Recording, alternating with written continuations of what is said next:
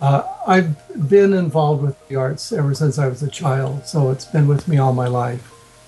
And from painting and oil paintings before, about when I was 13 years old, I started seriously painting, and it stuck with me through college, and I've made my career art.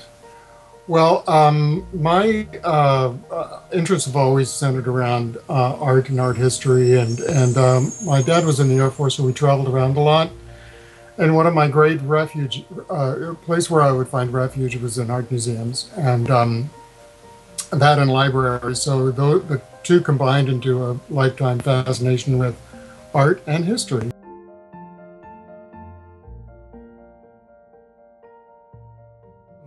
Walking down the street and just seeing, some moss on the sidewalk that looks beautiful, or the look of a person who's wearing a beautifully colored outfit.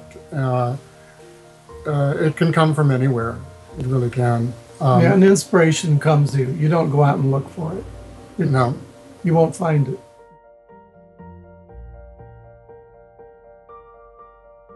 I've noticed that a lot of things are very, very, look like they've been produced by a machine, very digital.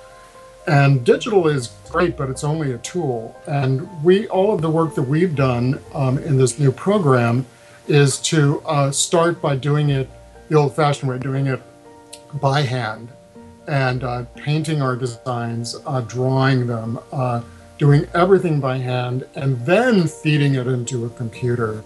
And the computer and the digital process allows us to do repeats and everything that were, frankly, a kind of a pain before. But we want to reintroduce sort of a handmade, The human element. element. The human element, exactly. Thank you.